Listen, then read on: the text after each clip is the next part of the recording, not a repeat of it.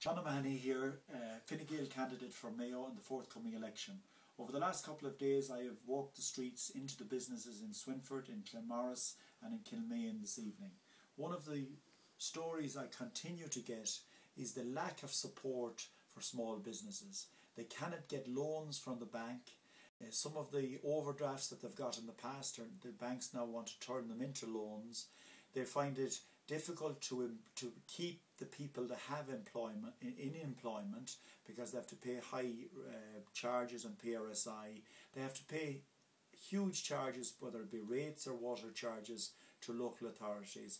They just feel let down. They feel that there's nobody on their side. Fine Gael have plans and policies to put in place that will free up credit, will streamline regulation, will make it easier for them to employ people.